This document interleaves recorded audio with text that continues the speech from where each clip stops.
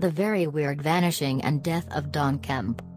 There are many, many cases of vanished people and mysterious deaths out there, which I have frequently covered here at Mysterious Universe.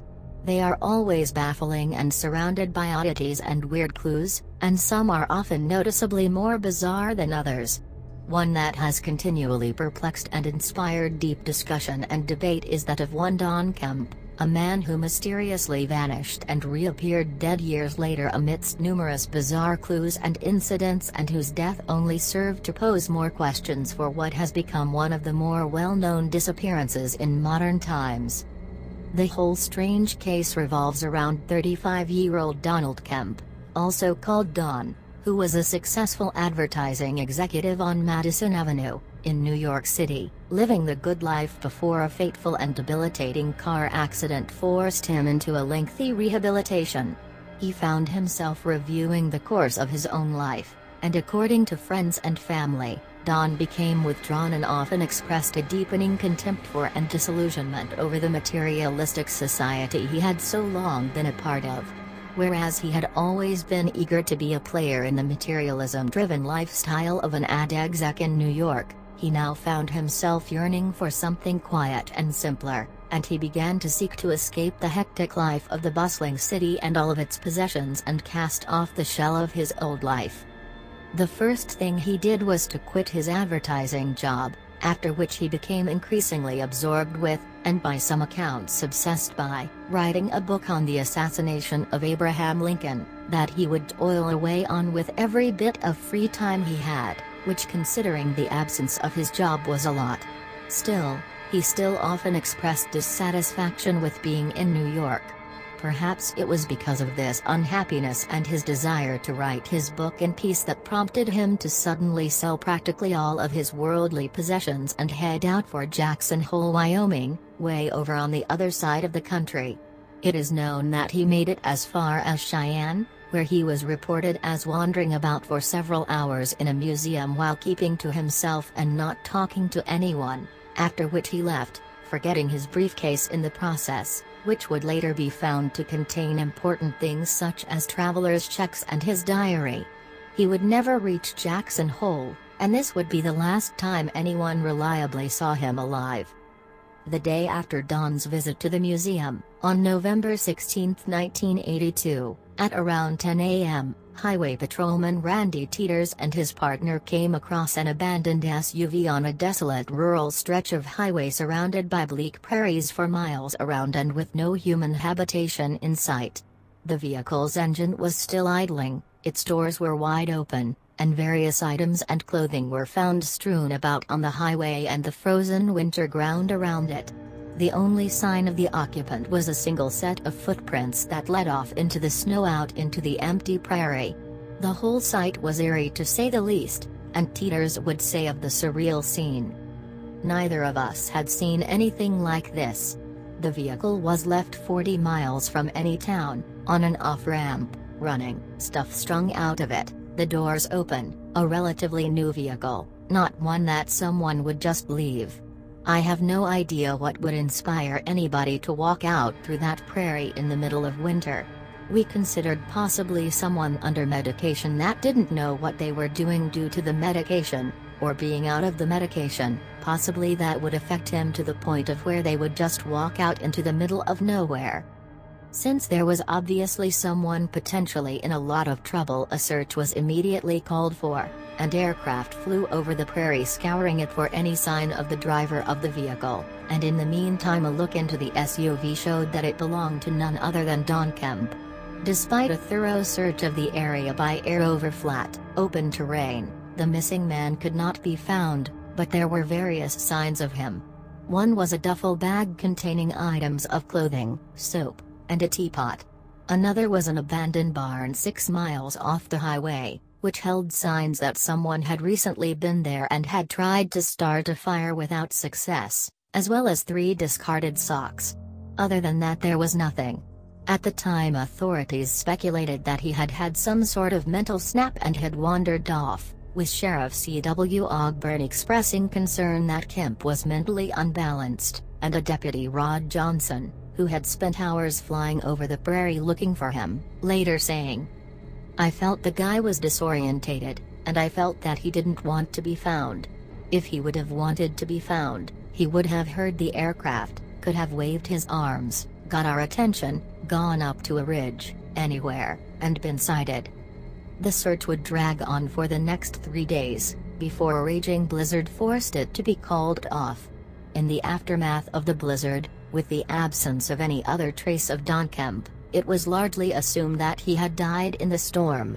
This did not sit well with Don's mother, Mary Kemp, who adamantly insisted that her son had had no such mental issues and had had no reason to suddenly want to go wandering off into a prairie to leave all of his belongings and diary and notes behind. She refused to believe that he had simply died in the blizzard and was convinced that something terrible had happened to him, that he had been kidnapped or murdered, and that the duffel bag had been put there intentionally to merely make it look as if he had just wandered off. She would express doubt over the official theories by saying, "I was certain he was in a horrible jam. I just felt it, because this was so unlike my son. I knew that he hadn't walked out there. I feel that he didn't, and yet the sheriff kept saying that he was out there." Perhaps she was right, as the case would get more bizarre when 5 months after the vanishing and the blizzard there was a report from someone claiming to have seen Don alive in Casper, Wyoming, around 150 miles away. The witness said that the man had been walking around at a traveling exhibit of Abraham Lincoln memorabilia. Shortly after this there was yet another sighting, this time by a bartender in Casper who was positive that the missing man had recently come into his tavern for a drink.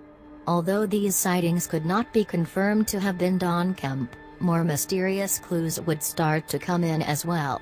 At around the same time as these sightings, one of Kemp's good friends, Judy Aiello, claimed that she had come home one day in April of 1983 to find a series of mysterious messages left on her answering machine that she claimed were from Don.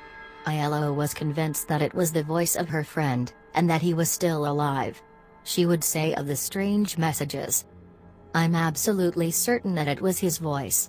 And it was a very brief message, 'I'd like to speak to you again, call me,' and a phone number. The next day I called, asked to speak to Don. A man answered the phone and said that Don was out. I'm convinced he holds the clue to what really happened to Don."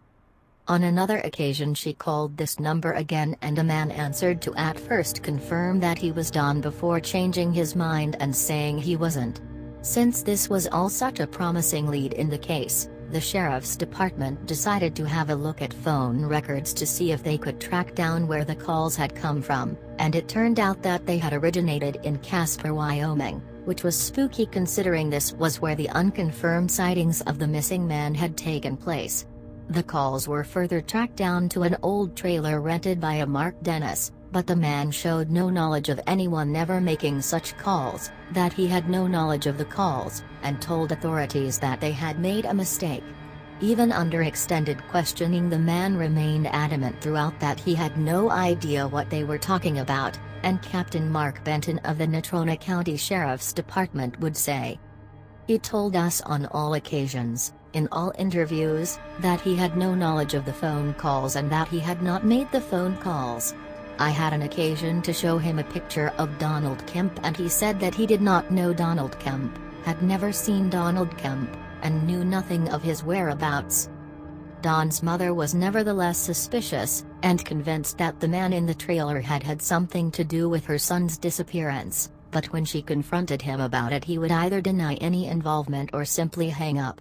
Although the police extensively interviewed him, there was no evidence that Kemp had ever been in the trailer, nothing to link him to any sort of crime, no evidence to hold him on, and they eventually dropped him as a suspect, even when he rather suspiciously moved away 3 weeks after being questioned.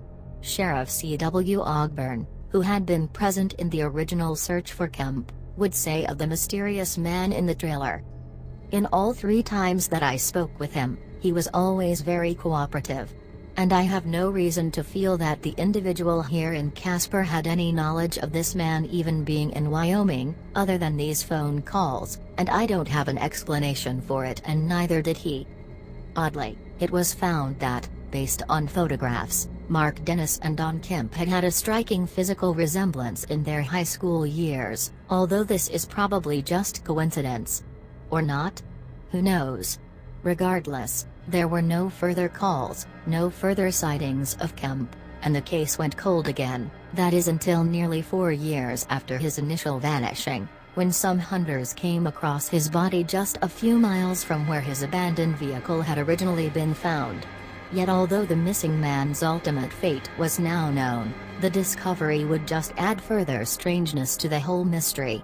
For instance, the body was found out in the open in a place that had already been thoroughly searched, so where did it come from? Also, an official autopsy showed that there were no signs of foul play, so just what was going on here?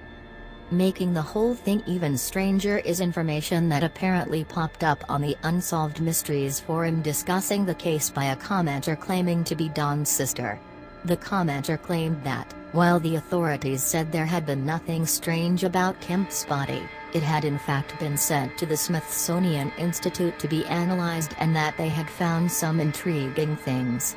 One was that it was allegedly found that the body had suffered no damage from animals or scavengers, showed no signs of the damage from exposure that it would have incurred if it had been lying out on the prairie for such a long time, and there was not as much decomposition as one would expect either, if he had in fact died at the time of the vanishing.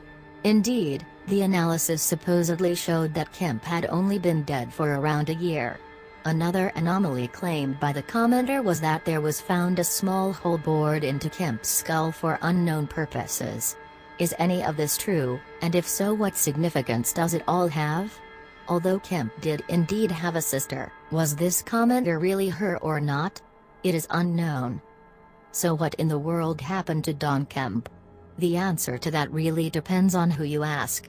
Authorities more or less still officially think that Kemp froze to death out on that prairie in the blizzard, and that there was no foul play, but this does little to explain the unconfirmed sightings of Kemp in the years after, or the phone calls received by Judy Aiello. Don's mother still thinks that her son was kidnapped, murdered, and then later dumped back onto the prairie, and that the man from the trailer, Mark Dennis, had something to do with it. If this were true, though, then why would anyone want him dead? Oddly, it seems that in the years after his disappearance and subsequent death, some of Don's belongings were reportedly stolen, most interestingly notes, research, and work he had done on the Lincoln assassination.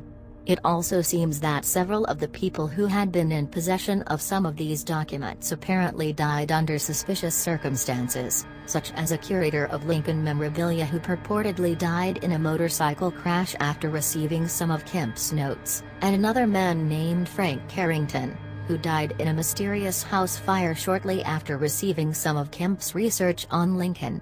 It is thought by the more conspiracy-minded that this means that someone did not want Kemp to write his proposed book, perhaps because he had found some revelatory information about Lincoln that someone did not want the world to know about. In this theory, whoever was trying to cover up this information had Kemp silenced before going about trying to destroy all of his research. Could this be true, and if so, was Mark Dennis involved in it? No one knows. The mysterious case of Don Kemp has gone on to become one of the strangest and baffling cases out there, and in fact was the first case to ever appear on the famed TV show Unsolved Mysteries, which aired on January 20, 1987 in a special before going on to become a long-running series on unexplained vanishings. Even now the case is surrounded by mysteries and questions. What happened to Kemp after that initial vanishing? Why was he seen in the following years in Casper, and was that even really him? What were those calls from the trailer about, and who was Mark Dennis really? Why was his body found years later miles from his vehicle in an area that had been searched, and if the unverified information on the condition of his corpse is true, then what does it mean? If Kemp was the victim of foul play, then why was that? Was it because he had dug too deep in his research and was subsequently silenced for it? All of these years later we don't really know the answers to any of these, and the only people who know for sure was Kemp and whoever might be behind it all, if anyone. It is a case sure to hold its place in the pantheon of great unsolved mysteries.